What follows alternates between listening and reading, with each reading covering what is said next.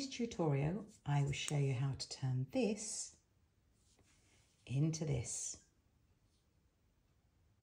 Going to work with the Flutter by Chunky.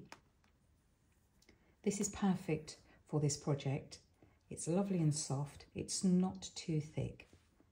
I like to use a long set of needles, and these are 4mm. You'll also need a pair of scissors and a wall darning needle, and the eye of the needle needs to be able to fit the chunky yarn through. To make the bauble, you will work in a rib stitch of 1 knit and 1 purl, 1 knit, 1 purl, 1 knit, 1 purl, and so on along the row. And a top tip, as we all have different size baubles, is to make yourself a little swatch here. Then you can use it to wrap around the size ball. Put it a little bit tighter than needed because it's better to have a little bit of stretch around the bauble, and then you count the columns. 1, 2, and I've counted and I need 16 stitches. It's actually a good idea to do this because you'll see in a moment when we cast on that because we're doing a tight cast on, it's very hard to gauge actually how many stitches you need without doing this little tester swatch. And once you've got it, you can make baubles, different size baubles, and know how many stitches you need. Once we've finished our piece of ribbon, we attach it to the ball, and at each end we're going to pull the stitches in. Although we're going to work a rectangle, we do pull these in top and bottom. By working a really tight ribbon, it means that this area here is already going to be quite small, and it won't be so bulky when we weave the ends in. Create a slip knot and cast on the amount of stitches needed.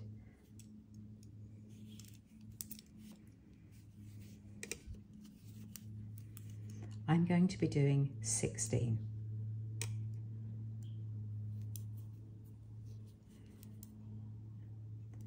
Pull them nice and tight.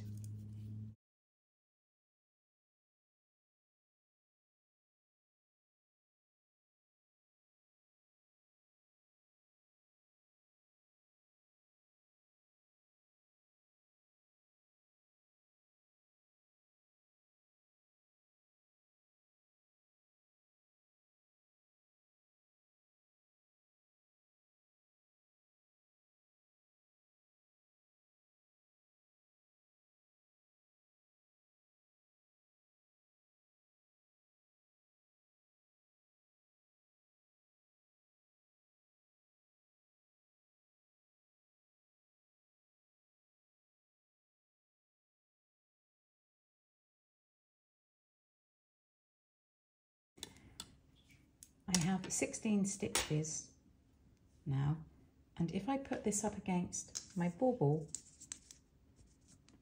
it doesn't even look as though it's going to go round half, let alone go all the way around the bauble.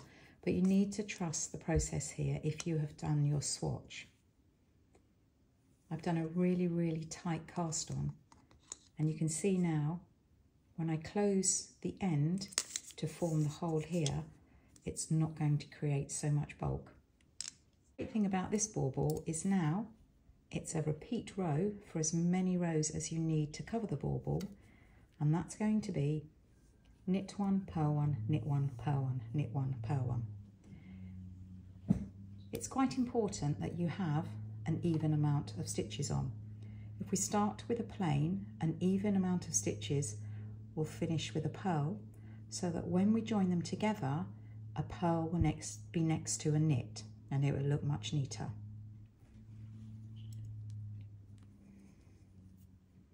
I always like to slip the first stitch off the needle, and all that does is reduces bulk at the end of the row.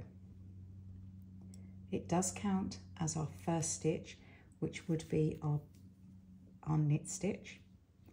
For our purl, we bring the yarn forward, insert the right needle from right to left at the front of the loop, yarn under the needle and pull the stitch over the top of the needle and off. For the knit stitch, we take the yarn to the back of the needle, insert the right needle from left to right, yarn over and around the needle and pull the stitch over the top and off. The next stitch is purl. Bring the yarn back in front of the needle, insert the right needle from right to left, yarn around the needle and pull it up over the top and off. Take the yarn back behind the needle. We're going to do our knit stitch. Insert from left to right, yarn around the needle, pull the stitch over the top and off. And we will keep repeating that all the way across the row, knit one, purl one, knit one, purl one, until we get to the end. As we are doing an even amount of stitches, we will finish with a purl stitch. Our last stitch now is the purl stitch, and that is our first row complete. At this point, it still looks as though it's not going to around the bauble, but as I say, trust the process. Then it's simply a repeat of that row until it's as long as you want it to be. We're now going to repeat the first row until we get to the length that we want. The first stitch is a slip stitch. We pull that off, and as I've mentioned, it will reduce the bulk at the end of the row and actually make it easier to sew together once we've completed. The next stitch is the purl, then knit, purl, all the way to the end. And as we have that even number of stitches, we will be finishing with the purl stitch. We're now at the end of the row and we're going to complete that purl stitch, and that's that row finished. Continue working rows of knit one, purl one, knit one, purl one, knit one, purl one, until you get to the desired height of the bauble. So carry on working your rows and I will meet you once you've got to the desired height. I've now worked 18 rows of knit one, purl one, cut the yarn and I've threaded on a wool darning needle. This length needs to be long enough to go through these stitches, pull them tight and sew the whole together. Working from the stitch that's closest to the working yarn, we thread the needle through the centre of the stitch and pull it off the needle. At this moment, we don't want to pull it too tight. We take them off one by one until we have threaded all of those loops onto the darning needle and off of the knitting needle.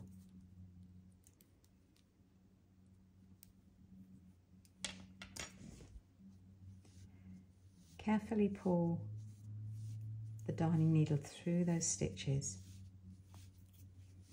but at the moment we want to keep them at their full width, so we don't want to be pulling them tight. We then take this bottom piece of yarn. Now if you've only left a small tail, that's not a problem. You can just thread another piece of yarn up, and again this has got to go through those bottom stitches, but also we're going to be stitching the sides together.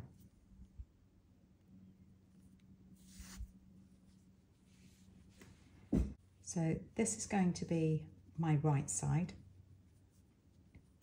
And what we're going to do is thread the needle and yarn back and forth through the cast on row.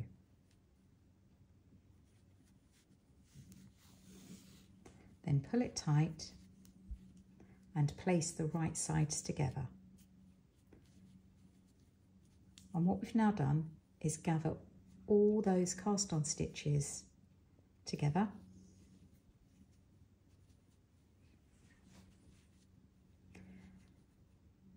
Then we stitch the opposite end stitches together.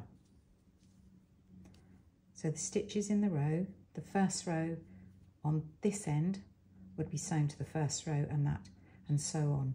But again, don't worry if it's not exact, because we're going to be pulling this end in a moment. It does hide any little errors that you may have made along this side.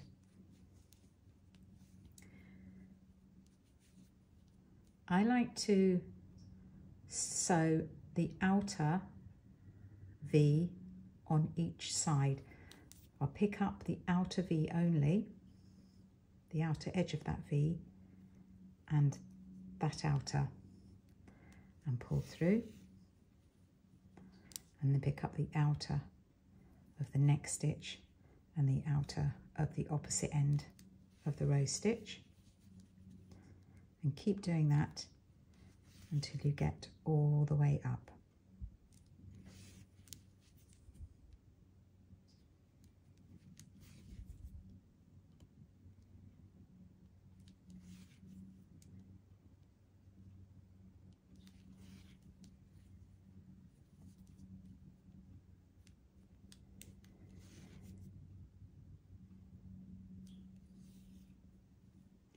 What we don't want to do is do this last stitch, just in case we catch a bit of the yarn and then we won't be able to pull it tight. So I'm going to tie off a stitch below, and to do that I put it all the way through, yarn around the darning needle and pull through, and that will create a knot. I'm going to snip off, not too close to the end, because I'm going to pop this inside as I pull this closed, and if it's too small, if it's too short, it may peep out through the to the bauble. Turn right side out and insert the bauble. It should be snug. Try and get this centered, and gently pull this closed.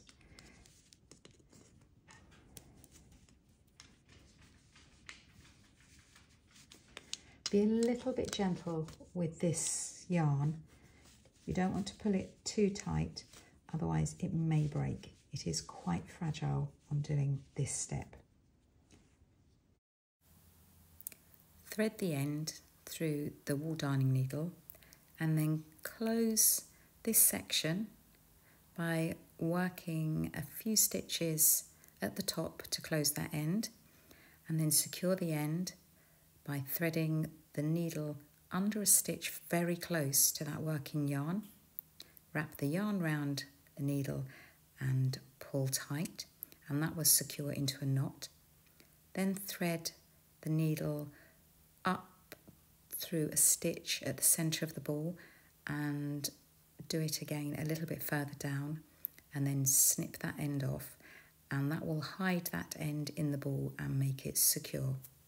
So there you have your freshly covered bauble, and all you need to do now is add a tie of the choice to your top and then hang it wherever you fancy.